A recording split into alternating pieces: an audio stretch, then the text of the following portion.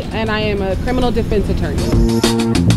I feel more powerful when I'm in like the trial setting, when I know that the prosecutor has underestimated what is going to happen. And when I'm really successful, the moment I get up there and start talking, and then the judge says not guilty. So that's what I feel really good about. I've won 100% of my trials. So. I think that I want my son to see all the work that we're doing and realizing that while we may be successful in our own personal careers, we're still concerned about the community around us. Whether that's for me, criminal justice, whether that's for Jarrell, giving back to children, I want my child to realize that no matter how successful he is, that everyone around him still matters and that everyone around him has to still be successful in order for him to maintain his success.